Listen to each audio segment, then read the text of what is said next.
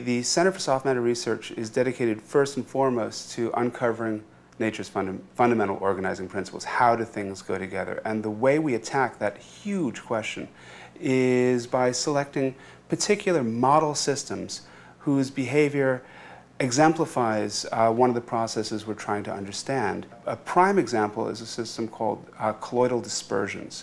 So colloids are small chunks of stuff dispersed in a fluid. So the stuff could be anything. It could be a red blood cell, it could be a paint pigment, it could be the fat droplets in milk.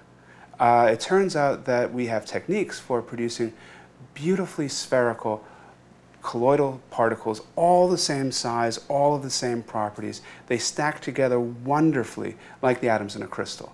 And you can watch these individual tiny little particles move using conventional techniques like light microscopy. So in a sample that's not much bigger than a drop of milk, in a sample that in fact looks very much like a drop of milk, you can explore the processes by which atoms and molecules organize themselves into crystals and understand that process from a microscopic point of view, all the time watching the action unfold, essentially on TV, watching the colloid channel. Another model system that we study extensively are polymer melts and polymer solutions. So polymers are long strand molecules that show up throughout our technology. Paints, plastics, all sorts of technologies are based on polymers. At the Center for Soft Matter Research, we have a new facility for producing polymers to order whose properties are tailored to explore the processes by which these long-stranded molecules organize themselves into, again, hierarchies of structure and therefore hierarchies of function. Some of the immediate applications of these structure-forming molecules include medical applications such as critical care for people who have been electrocuted, templating the growth of new teeth for people who would like to replace a missing or broken tooth, templating the repair of broken bones. So all of these self-organizing polymers have immediate applications, but they also show us how such molecules do their magic, how it is they create structure in nature. So the wow factor for me, the thing that I see on a day-to-day basis that makes me stop and think, it's an amazing world we live in. It's not the big, enormous explosions that we typically associate with physics. It's not the mind-bending paradoxes.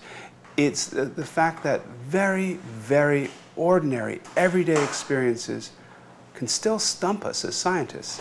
So a droplet of water snapping off from a faucet, the process by which the droplet snaps off, not understood. It's surprising. You'd think it would be something that has been in the can for a long time now. But the equations of motion that describe fluid flow don't allow for a droplet to snap off from a larger body. That singularity is not understood. You're looking at small things that are behaving in a complicated fashion. And your brain is wonderful at seeing patterns emerge from the complexity. So in looking at your experiment doing its thing, you'll see patterns. You see patterns all the time. And the question is, what are you triggering on? What is it that you've noticed? If you look at the evolution of whatever phenomenon it is you're looking at in the right way, then simplicity emerges. Well, it turns out you think about the process enough, certain mathematical constructs present themselves. And when you see that the order parameter that you've chosen brings the phenomenon to life, then you know you're onto something, that you're looking at something. The data, the images, the vision is leading you toward a deeper truth about how these processes actually work. The analysis is where the magic is. Then the idea is to collect all of these disparate bits of information and grind the truth out of them. And that process involves a whole lot of creativity.